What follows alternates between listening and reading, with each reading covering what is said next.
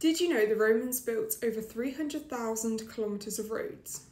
A new digital project called Itiner-e has just launched the most detailed map of the ancient network ever made. Researchers used archaeology, ancient documents, and even satellite data to rebuild how these roads would have been around 150 CE. And the results? Nearly double the amount of routes we thought existed. At its height, the Roman Empire stretched from Britain to Egypt. Over 55 million people connected by roads that powered trade, travel, culture.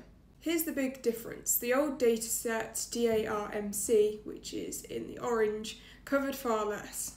But Itiner-e, in black, expands the network dramatically, especially in Spain, Greece and North Africa.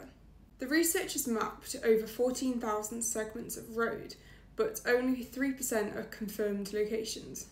The rest are pieced together from historical clues and geography. I'll link the tool in the comments in case you want to have a look.